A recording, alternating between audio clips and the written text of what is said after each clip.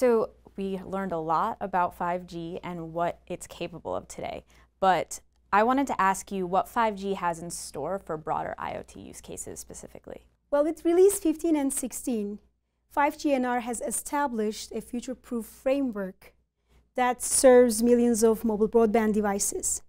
With release 17, 3GPP is introducing a new set of devices called NR Lite, also known as RedCap, to address a different set of use cases in the IoT domain by scaling down the 5G bandwidth from 100 megahertz to 20 megahertz support in the sub-7 gigahertz bands, and reducing the number of antennas support and some other simplifications to better address the needs of these IoT use cases.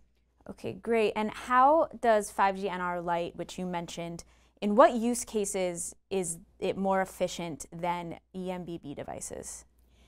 So when we talk about the IoT use cases we're addressing with the NR Lite devices, it's the security cameras, intelligent sensors, the devices that don't require the large amount of data throughput that eMBB devices need, but they still have reasonable throughput and latency requirements to be able to best serve the use cases. So NR Lite is basically filling in that gap in terms of these wide range of device support.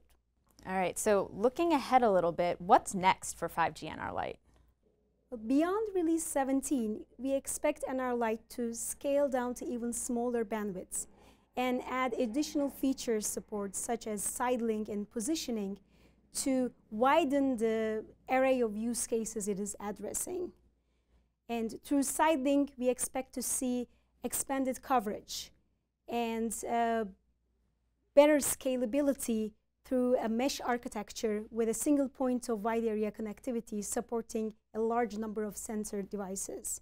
So there's more exciting stuff to come to better support IoT through this flexible 5G technology. Yeah, it really sounds like it. Thank you so much for your time.